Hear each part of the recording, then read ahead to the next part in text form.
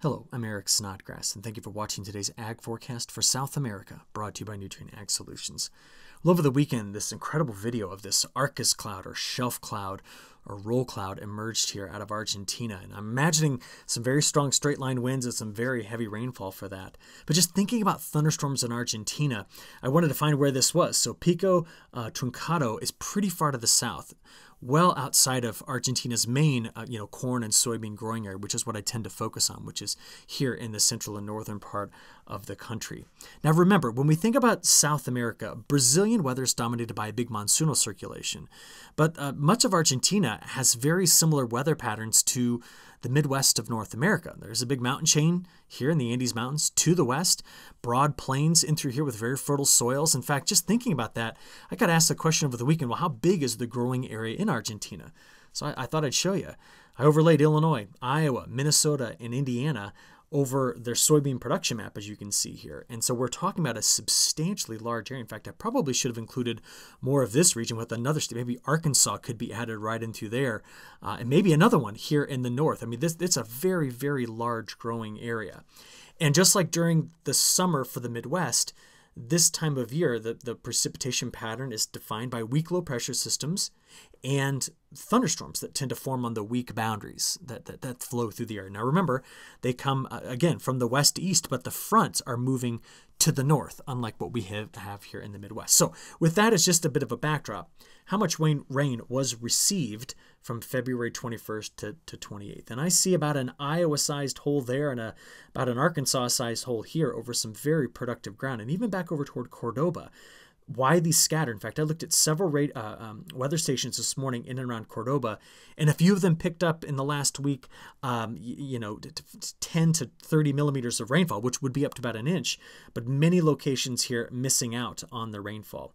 Some better precip over toward Buenos Aires, but there's a lot of pockets due to the nature of thunderstorms that were missed, and those areas did see some much above average temperatures. Now going up to Brazil, can you see that parts of Mato Grosso do Sul, getting into this part of Bahia, Minas Gerais, we were dry in this area, drier in this area, and warm as well. You can see it right in through here. And some pockets of southern Brazil missed out on a lot of precipitation, while most of it was focused much farther to the north in parts of Mato Grosso and Tocantins, where some areas picked up over 6 inches of rainfall. Well, that wet pattern continues for Mato Grosso do Sul, and Paraná this week. And this is going to be the area where we're actively trying to harvest one crop in soybeans and get safrinha corn in, and we know about those delays. But as we kind of play out here over the next 7 days, there's about a Minnesota-sized hole right there that's forecast to be dry, and only scattered precipitation to the south of it.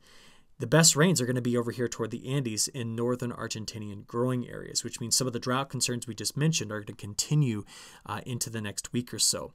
It'll also be drier in eastern Brazil.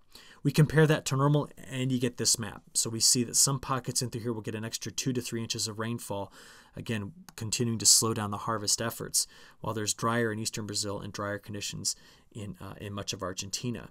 And because of that, we look out here into week 2 and we see the same things taking shape here.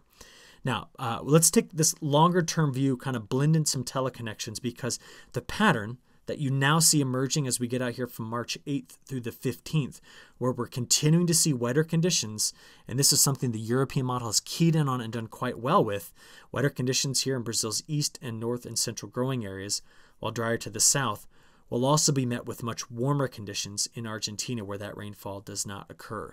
So there could be some places in Argentina that go the entirety of February and the front half of March without measuring precipitation.